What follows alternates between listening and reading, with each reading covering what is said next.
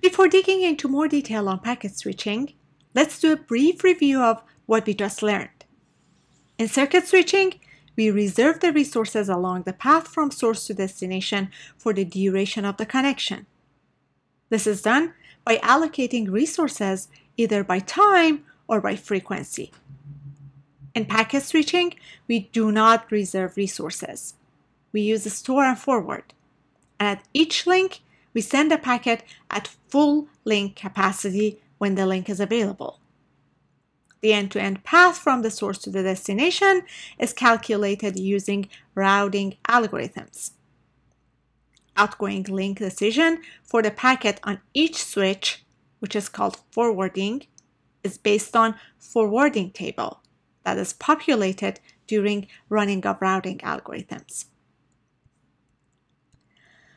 Remember we said that packet switching allows more users to use the network? We want to see why and how through an example. Imagine we have n users, each connected to the first router using a 1 megabits per second link.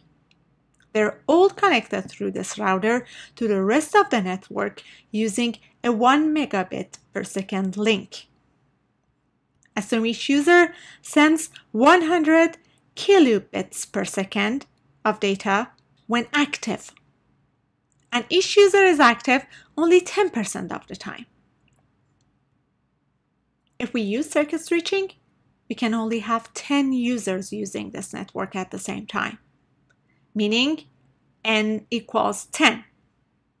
This is because we have to reserve 100 kilobits per second out of the 1 megabits per second link for each of the users.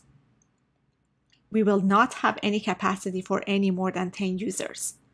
Even knowing that each user is active only 10% of the time, we cannot release the resources during 90% of the time the user is not active. Therefore, we can only support 10 users if we use circuit switching. Now, consider packet switching. We know that each user is active 10% of the time. So, the probability a user is active at any given time is 0.1. Let's play with a random number 35. With 35 users, the probability that at any given time, exactly 10 users are transmitting simultaneously and therefore use the link at full capacity could be calculated by number of possible permutations of 10 active users times the probability of 10 users being active times the probability of the other 25 users not being active. This probability is less than 0.0004.